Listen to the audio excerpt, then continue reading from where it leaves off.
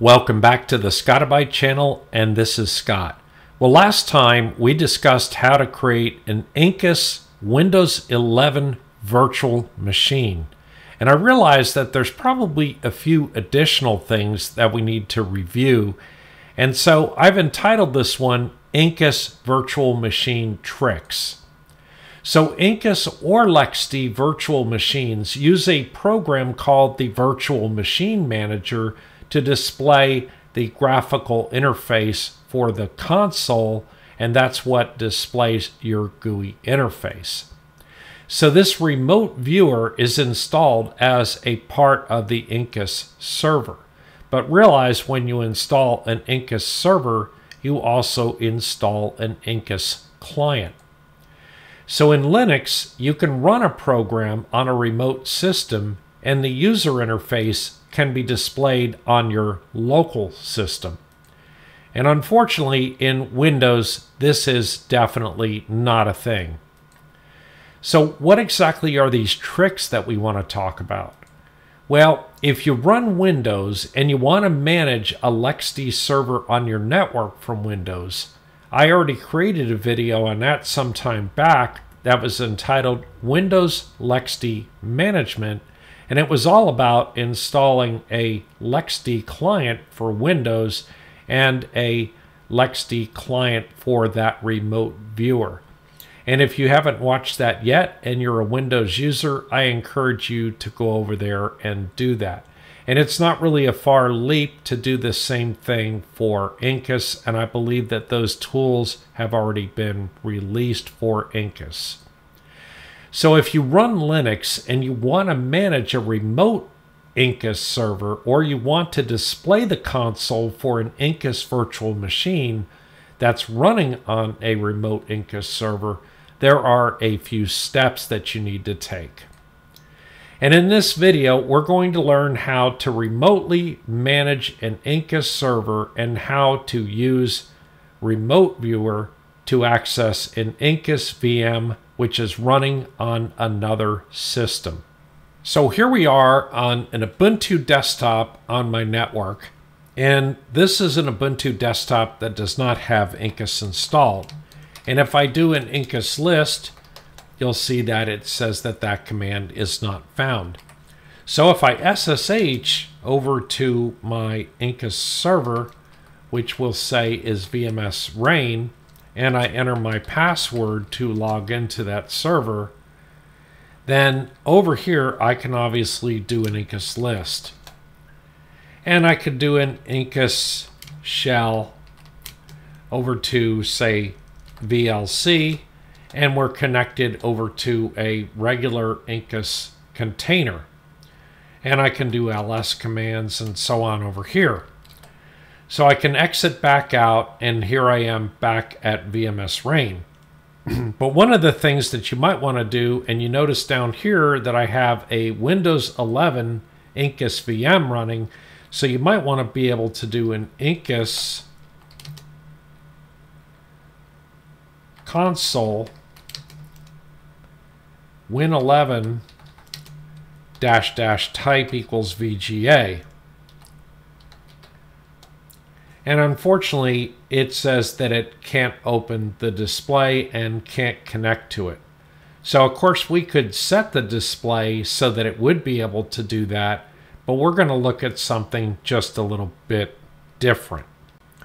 First of all, let's log off of VMS Rain and come back to my desktop computer. We're going to go ahead and install an Incus server here, even though it's not really our intent to use an Incus server, and you'll see why here shortly.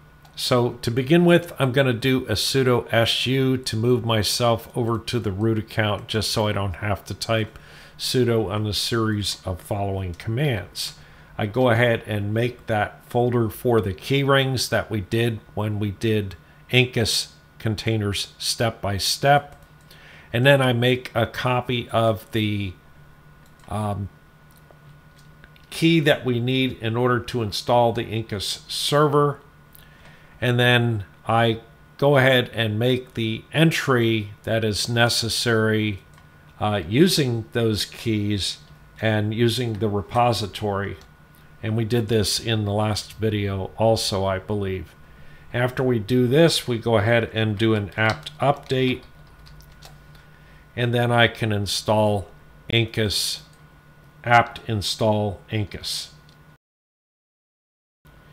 And now I'll go ahead and exit the root account and come back to my user account. So the next thing I want to do is I want to add myself to the Incus admin group, because I want to be able to issue Incus commands without using sudo usermod -a capital G Incus -admin Scott, which adds that to the Scott account. And then I want to go ahead and make that current to this particular session, this terminal session. So I do a new grp incus-admin, and if I type groups, you'll be able to see that I am in the Incus admin group. Now that Incus is installed, of course I could do an Incus list, and I don't have any containers right now, and so it tells me that I should do an Incus admin init, and I would do that if I wanted to use this as a server, but it's not my intent to use this as a server. I just want to use the client tools. Let's open another terminal now with a Control-Alt-T and SSH over to VMS Rain. And VMS Rain is going to be my Incus server that I want to be able to manage. So now that I'm logged into VMS Rain, I can simply do an Incus config trust add, and the name of my machine is desktop. Back on my local desktop, I'm going to do an Incus remote add VMS Rain, and I'm going to provide its IP address just in case it was not in my DNS. And then it says, do you want to accept that fingerprint? Yes, I do. And then it says, what is the trust token for VMS Rain? I come back over to this terminal and I copy this token. Then I come back over here to this screen and do a Shift Control V to paste that token in, and it says that the client certificate is now trusted by VMS Rain. At this point, I can go back to my VMS Rain terminal and exit out of it, and also exit out of this terminal. And now I'm just back to my desktop. If we clear the screen on the desktop, I can do an Incus list on VMS Rain, and now that will work.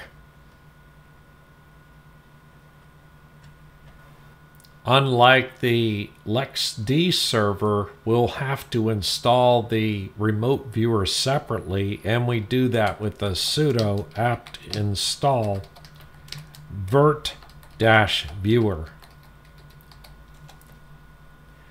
We go ahead and say yes, and it installs the remote viewer, which is the tool that we use to view remote virtual machines.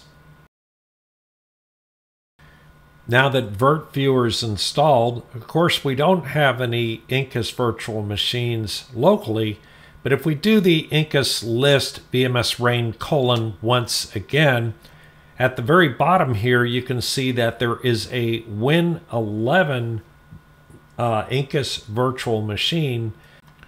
I can connect to this Windows 11 Incus virtual machine with the command Incus console VMS Rain : Win11 space -- type equals VGA. And that goes ahead and brings up this window. I can go ahead and go full screen with it since I was in a virtual session there. I can type in my password, and now I'm logged into the Windows 11 Incus virtual machine that is running on VMS Rain, but I did that from the desktop where I'm simply running the VirtViewer client, and I have a trust to VMS Rain allowing management functions. I'm going to go ahead and shut this version down here. And so it's shutting down that Incus Windows 11 virtual machine running on VMS Rain, but I'm doing that from my desktop. And here I am back on my desktop, and if I do an Incus list VMS Rain, you'll see that that Win 11 is stopped. Likewise, I can do an Incus start on on VMS Rain Win 11, and it will start that back up. If I do an Incus list VMS Rain you'll see that it says that it is now up and running once again. We can also see which systems that we have remote ability to connect to with an Incus remote list. And in this list, you can see we have VMS Rain that we're trusted for. Of course, we can talk to our local machine, and then we can also talk to the linuxcontainer.org, which has the images that we use to build Incus containers and Incus virtual machines with.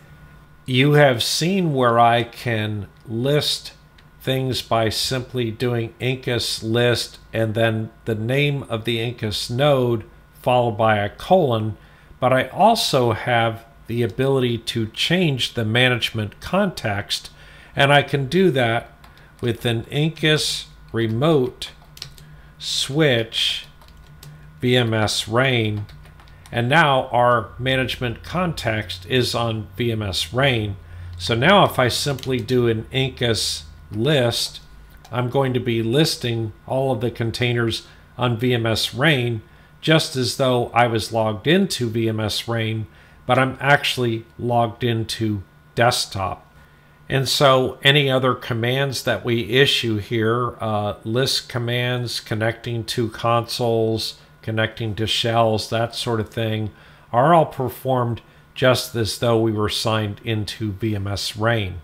And suppose we want to change our context back to the local node, well, we can do an Incus remote switch local, and now when we do an Incus list, we're no longer on VMS Rain, but we're on our local system, which of course has no containers, and we've not even initialized the Incus over here. So in summary, in this tutorial, we saw how to add a trust to a remote Incus server to allow for remote management. We also saw how to use the virtual machine viewer, otherwise known as the remote viewer, to display the console of an Incus virtual machine running on an Incus server on another system on your network. And remember that Linux applications can run on remote systems with a locally displayed interface. Anyway, that's it for today. Please subscribe and like to the channel, and don't forget to hit that notification bell, and we'll see you next time.